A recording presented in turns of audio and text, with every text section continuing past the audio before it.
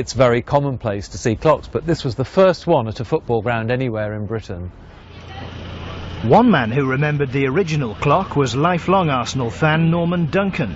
In Highbury's final season, he was invited back to the club, some 86 years since his first visit. I first started watching the Arsenal very spasmodically when I was about 7. My dad used to take me and sit me on the crush barrier, and I just sort of never looked back from then. Those days, 3/4 of the people were standing up on the terraces.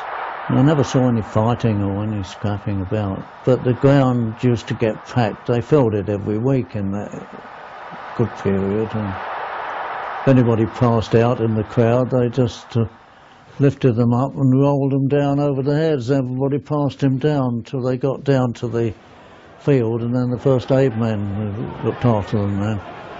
It was unbelievable, the packing in of the supporters. In March 1935, Highbury recorded its record crowd of 73,295 for the visit of Sunderland.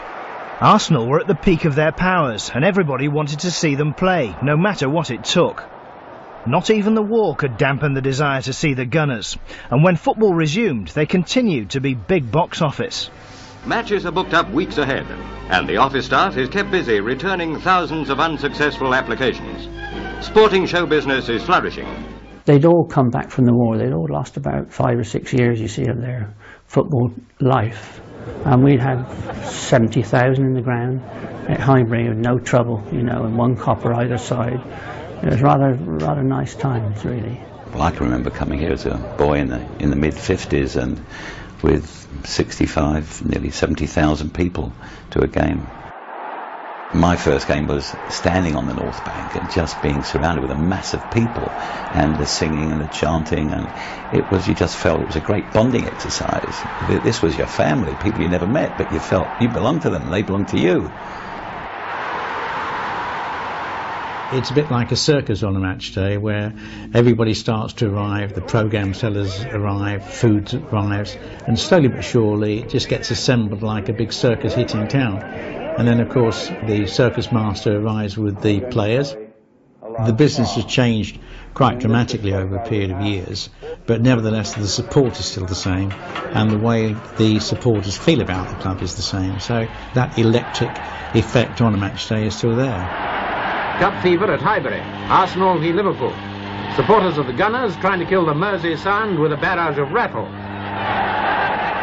Being a local lad and standing on the terraces, and as I got older I stood up there and my friends stood up there when I was playing. I used to watch my goal scoring heroes up there. The vocal support used to rebound off the roof really, so you get the old shivers down your spine a little bit. George! Great goal! Charlie George! Well, I was only 5 the first time I came here. I decided I was going to be an Arsenal fan. My mum had given me a shirt. I didn't want the same shirt as my brother. He's a Tottenham fan. And we got seats. I think we were in the East Stand.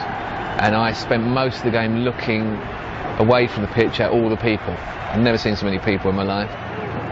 To be honest, my real emotional attachment is to the old Highbury that I grew up with when it was terracing at both ends. Pay cash on the gate. Programme's about 20p. When I first started coming, which was 78, 79, that's when I started coming.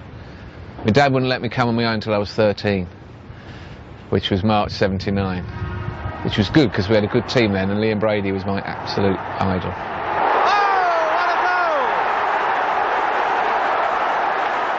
My father took me, it was a surprise, 1975, and I just remember being just absolutely in awe of the place, and I was probably looking around me more than I was actually watching the game. And I remember looking at the North Bank, and the North Bank was in sort of full song, and I just thought, that's where I want to be. I don't want to be up here. Oh, that has delighted and brought Highbury to life.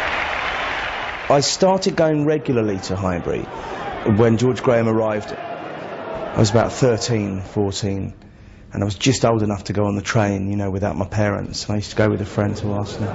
I was a junior gunner till I was about 16, actually, don't tell anyone. And I would always go and try and get to the ground when the gates opened, which was, I think, 1:30. And I would stand and have this fantastic position in the North Bank. And then at about 2 minutes to 3, some giant would always come and stand right in front of me. And that was it. I would never see very much of the match.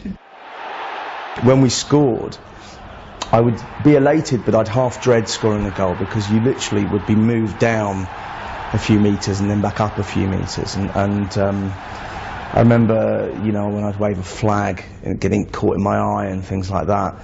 So it was exhilarating, but it was pretty scary. I used to find it. Some fans are Arsenal born and bred, while others have a moment of epiphany that changes their life forever. Arsenal was big in my life for two reasons. Dennis Compton was my great hero in the 40s, and he played for Arsenal. And then Arsenal played Carlisle United. It was like close encounters. It was really like an alien spaceship arriving in Carlisle, that Arsenal should play Carlisle. And off we go to Carlisle for the third round replay against the Arsenal as the Gunners kick off. A soaring centre deceives McLaren, and Lewis nods it in to put Arsenal 1 up. Carlisle fight back. The ball comes to Billingham, who passes, and Carlisle are on the attack. Q dashes in, beats Platt to the ball and scores the equaliser. Lewis heads and Logie scrambles the ball in to give Arsenal the lead 2-1. My dad, who was a publican, who left school at 14 and worked in factories, wrote a poem. And he began, "There's 11 of you, there's 11 of them, so man to man, you're just the same." Can't remember the next lines, but it's copyrighted. But that established a link with Arsenal, and he always supported Arsenal. With fans from all over Britain and all over the world, Highbury has been one of the game's most cosmopolitan grounds. Arsenal was one of the first clubs to have a lot of black players on the pitch, particularly with the Rocastle, Thomas Davis era. And indeed, many more black faces in the crowd. We always had quite a continental crowd here, even when English football was supposed to be the preserve of the English white male.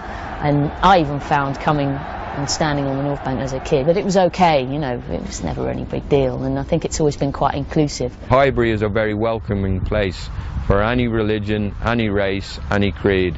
It really is a tremendous football club. I love this club. It's the first place where I stand there. I was my first game, and I didn't know where to sit. I was in the wrong place. Arsenal scored. I celebrated. Everyone looked at me. Why are you so happy? Out. So. How close you are to the pitch, and the feeling that Highbury is such a comparatively small stadium, even though it's 38,000. And I think the crowd influenced the players very, very strongly here at Highbury, and the players bounce off the crowd. And I've seen them lift players.